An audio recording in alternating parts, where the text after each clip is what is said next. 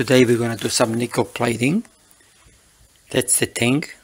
I prepared the tank already. So you got there, you got the two nickel anodes, one here, one over there. Down the bottom of this little red tank, it's an aerator connected to a fish tank pump. And on this side, it's a heater to heat up the solution, the nickel solution, to 43 degrees. That's what you need to do nickel plating. The solution is to be hot and need to be in continuous agitation. That's why I'm using a pump. Over here, got a power supply, constant power supply, where you can control volts and amps. The amount of current required for nickel plating, it's an average of 1 amp for an area of 100 square centimeters. So it's very important to control the power, the current that flows through the piece you want to plating, to have a nice plating. And in this bucket here, I got this solution, the nickel solution that I prepared yesterday. So in a little while I will put the solution into the tank, turn the heater on. When it's ready, we'll be ready to plating. So as you see, I put the anode, one either side of the tank. The reason why it's so, it's because the power will be in the middle. So basically the current, the ions of nickel will be flowing this way. So we'll be connecting, plating the parts. As you see, I connected with the one wire, the two copper bars, and I will connect my positive over here, and the negative will be on top of my nickel bar. That will be here. That's where I will have all my bits and pieces connected. Will be just sitting in there like that, with the parts inside. And here, they are the parts that I'm going to plating. As you see, the very small components was very difficult to calculate the area of those parts.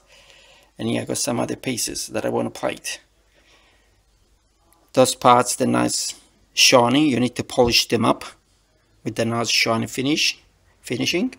And here I got some degreaser that I will immerse those parts in to remove all the greases that eventually it's on this parts. It's important you don't have no grease whatsoever. That's a little tank where I can put the solution to clean them up. The solution is made of a degreaser and some distilled water that I will heat it up to approximately 60 degrees Celsius. I'll see you later when we're ready to plate. As you can see, the solution is ready. It's heating up at the moment to the temperature that we need to do for the plating, 43 degrees. And in this other bucket over here, I got my components to be plated in a solution of degreaser. They need to be soaked in for at least 10-15 minutes.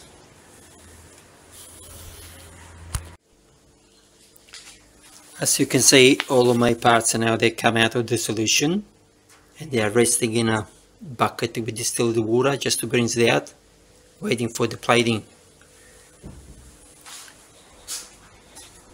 Here I got everything already in the tank, just waiting for the solution to heat up, and then I will be starting the process of plating. It's 36.9, so we're basically almost ready to go.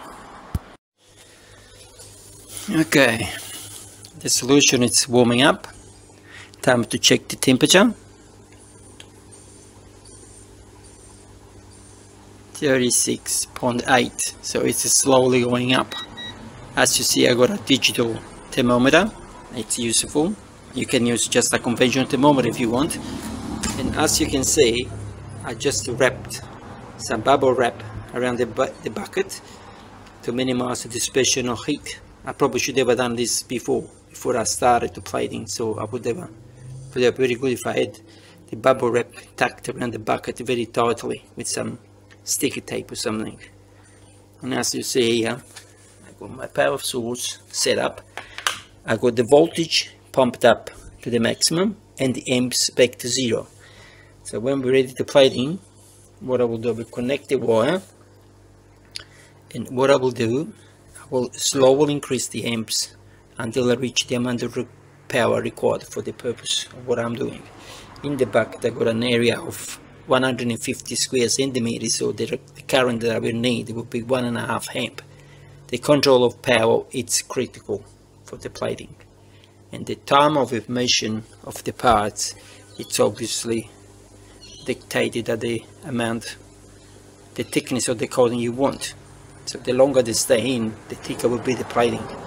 In my case, I will leave it immersed probably half an hour. Half an hour of immersion gives you around 0.001 thickness. It's very good for, let's say, heavy duty item in contact with a lot of wearing, oxidation or stuff like this. So we should be started plating very shortly. As you can see, now we start the plating. So the plating is happening as we speak. And as you can see, my power supply, it started. We basically got 1.5 volts and 1.55 amps. So 1.5 volts, basically, if you wanted to really do a rough job, you could use a AA battery to do a smaller job like this. So a small AA battery will be enough to produce plating for some smaller components like those ones. So now we're waiting half an hour, and then after half an hour we're gonna turn the power off, take the pieces out and see how they come up.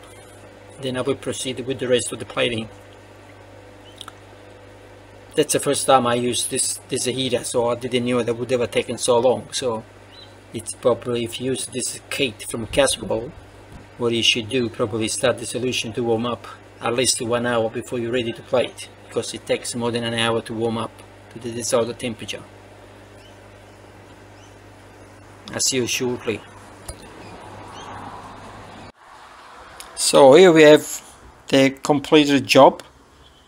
That's all of my parts nickel plated. It was a very long and slow process, mainly because of the size of the tank, because I couldn't put too many parts in at the same time, so I only had to do 3-4 parts at a time. But the end result, as you can see, it's absolutely fantastic.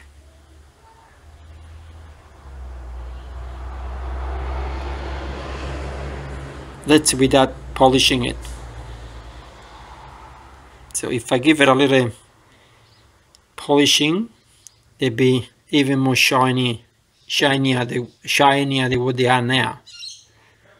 So there you are, nickel plating at home.